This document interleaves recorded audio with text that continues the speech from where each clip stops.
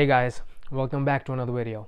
And today we're gonna talk about how to make your own workout schedule. First thing you have to ask yourself is what your goals are. What do I want to do? Set your goals and then set your consistency. You can't expect to gain weight if you're having less protein. Do you want to lose weight?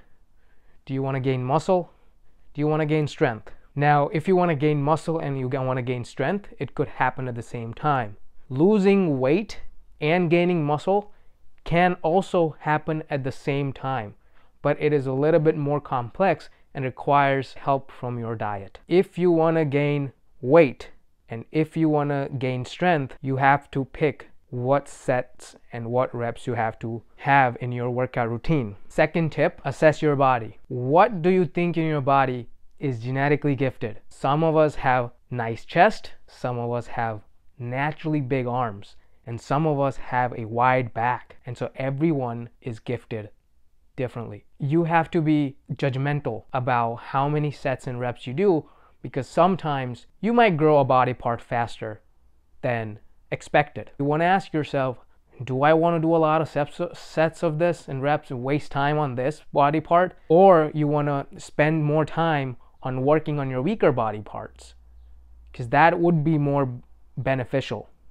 Now, if you are a beginner, it's just better to start off with doing all sorts of exercises than picking and choosing, because you have to get better at all of them and then asking that question, what is genetically gifted and how can I be productive in the gym by cutting sets of this body part and adding more sets to other weaker body parts. That's what I'm trying to do right now. I'm doing less legs because my legs are big, and I'm doing more upper body because I feel like it will be more productive for me in a couple months or a few months or a year. Maybe you have chicken legs, and so you have to do more legs, like legs 2 times a week, to get your desired body structure. Now we're going to talk about the numbers. For strength training and for weightlifting, there are different numbers. For strength training, generally the 3x3x3 system works. For weightlifting, about 8 to 10 reps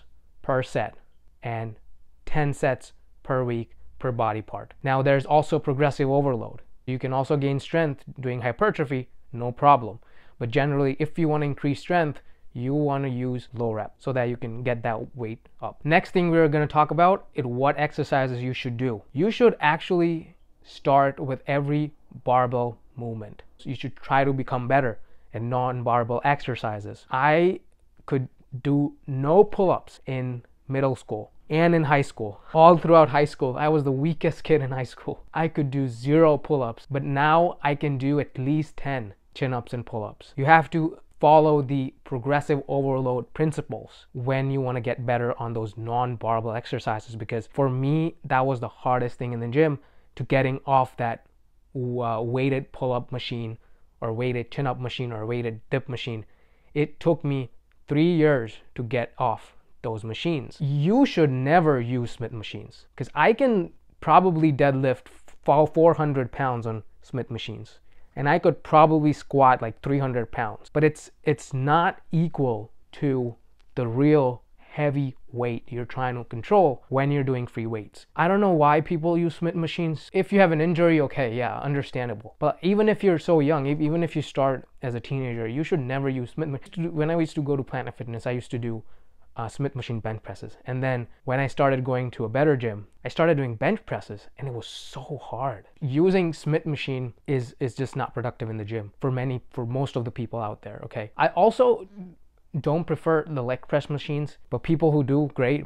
I would rather lift heavy on my squats and deadlifts than do heavy leg press machines. That's my personal take. Lastly, using the weighted machines, right? The ones with the quads and stuff, your extensions, leg extensions and hamstring curls, and all of those machines, shoulder press machines. Stay away from anything weighted, anything machine, unless you have an injury. When you're starting off in the gym, you're just trying to get the basics right. The basics are all upper body, overall full body movements that you want to do, multi-joint exercises. Just because you are trying to learn everything, and it's better and invest your time to learn overall whole body multi-joint movements than just single joint machine. Lastly, if you're looking to lose weight / fat, you definitely have to do strength training. I can't stress this enough. When we look at the workout side of this, you have to do some sort of strength training, some sort of progressive overload, because we want to keep that nervous system firing throughout your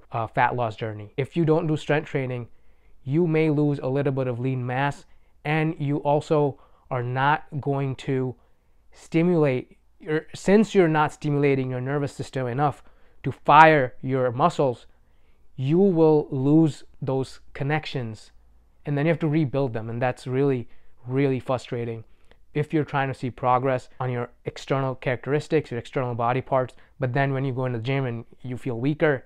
So these are my tips on how to schedule your own workout. And never, never, never invest in a workout plan. Please make your own schedule. If I could learn when I was like a teenager about all these exercises, then anyone could. And if you're older now, you're smarter. Go learn from YouTube. You will know your body better when you start getting up and going to the gym. You will know yourself better. And through that experience, you have to develop, assess, structure your workout to get your desired results. And thanks for watching. And remember that most people can solve their own problems, and so can you.